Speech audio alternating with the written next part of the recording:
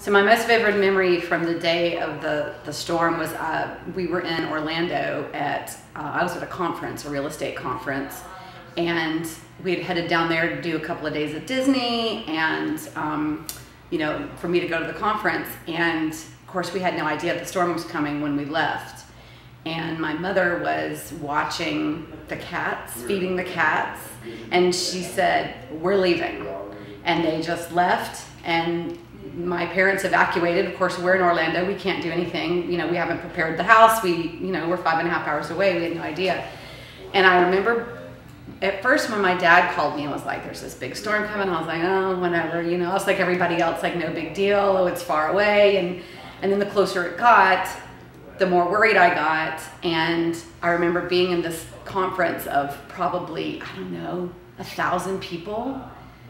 And I had to get up and leave because I was just crying because my home is being ravaged and I'm not there and I can't do anything. And I was helpless and I felt terrible because my father, I had just helped him buy a house like 5 days before the storm.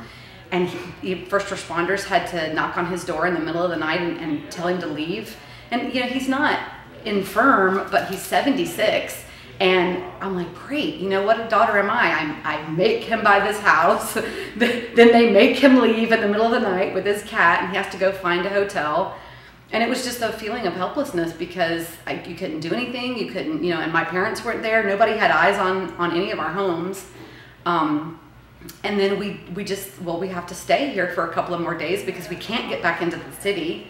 And so I almost felt bad because, you know, the day of the storm, we decided to go to Epcot and Disney, you know, I mean, we had a condo. And so when people say, "Well, where were you on the day of the storm?" And I say, "Well, I hate to tell you, but I was at Epcot." So I thought, well, that's, you know, let me just have a few more days of normalcy and air conditioning and electricity and water before we have to go back and deal. And then my sister and my family drove back into town, I think the day or two after the storm. In the middle of the curfew, they drove from Mississippi 5.5 hours just to come look at everything, see what the situation was, and they had to leave again before curfew. So they drove straight here and straight back just so they could see what was going on, and they snapped pictures and sent them to us. And then we came back about 3 or 4 days later. We came back the Saturday afterwards. Looking at it now, it's been almost a year. How's your life different today than it was before the storm? I think my life is better since before the storm, and here are the ways. My home is in better condition.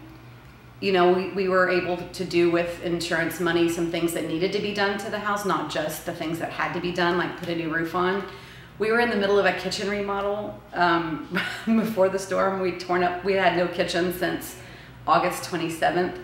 And we were waiting, everything was gutted and we had brand new floors and brand new sheetrock and we were waiting for cabinets. And then when the storm came, we had to start all over again. But I got enough insurance money to do some additional things to the house. And I own 3 Airbnb rental properties. And so I was able to put up a lot of people who, you know, were here for work, contractors, families who have been displaced. There's still a woman from Lynn Haven in one of my properties. She's been there since April, and she's going to be there through the end of October. And so, I mean, you know, I wasn't one of these people gouging anybody on rents, but my businesses have stayed occupied longer than they would during the normal season. And I think that there are some things, I mean, and I don't mean to diminish people's suffering or people's loss of property or, you know, livelihood or anything, but I think that there's the storm has had a good effect on certain things that needed to be torn down before the storm, and now that they are. And so I think that it's going to take some recovery, but in 5 years or so, we're going to have a much more revitalized city in some respects than we had before. So